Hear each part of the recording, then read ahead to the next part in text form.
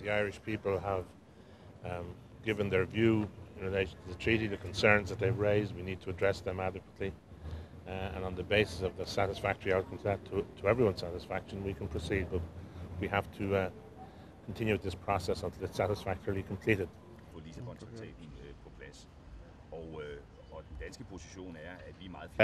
We're looking to ensure that the political understandings of last December are adequately provided for us. We all want to see, it's our common effort to win another treaty referendum, and the concerns that the Irish have expressed have been very clearly put, and I'm hoping that the solidarity of everyone will be manifest as a result of these meetings.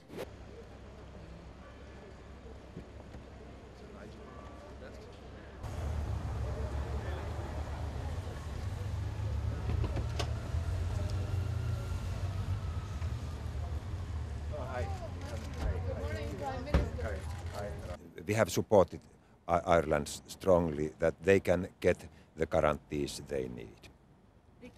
They can get those guarantees which they have been asked, but it should be in such a way that it does not change the position of other countries anyway.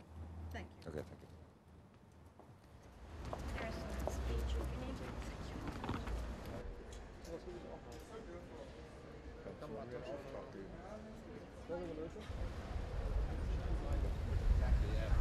Back to the door.